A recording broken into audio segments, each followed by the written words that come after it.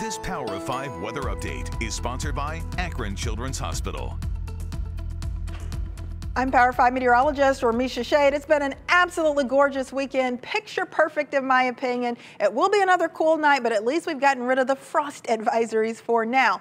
More seasonable for Monday, low humidity to go along with it, and more bright sunshine as well. So perfect weather to go out to one of the metro parks, maybe just sit down and soak up the sunshine, or you might want to go for that jog or hike. Quiet pattern setting up for much of this week. We will start to heat things up by the middle and end of the week, but there's just not much rain showing up in the forecast for now.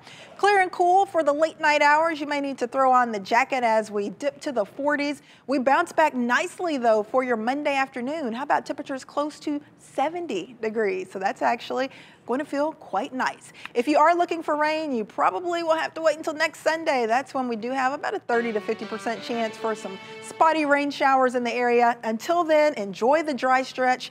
Enjoy the warming trend as well, middle to upper 70s as we get into the middle and end of the week, and maybe a little rain about a week from now.